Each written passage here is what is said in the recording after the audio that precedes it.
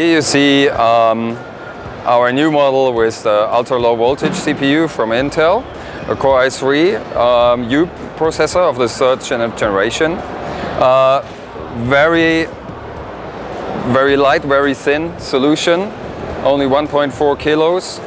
You have a 120 gig SSD integrated, combined with a 500 gig hard drive.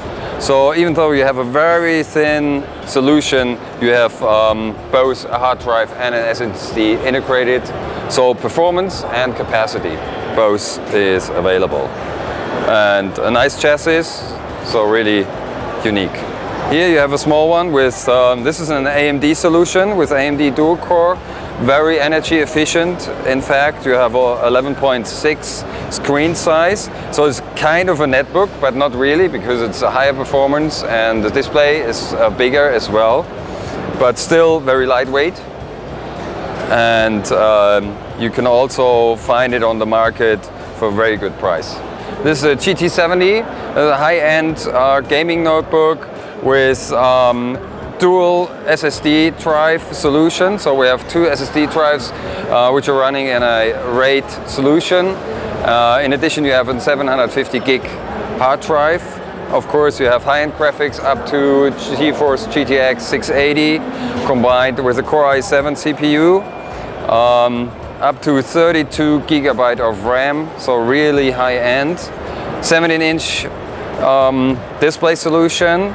Non-glare, of course, with Full HD resolution.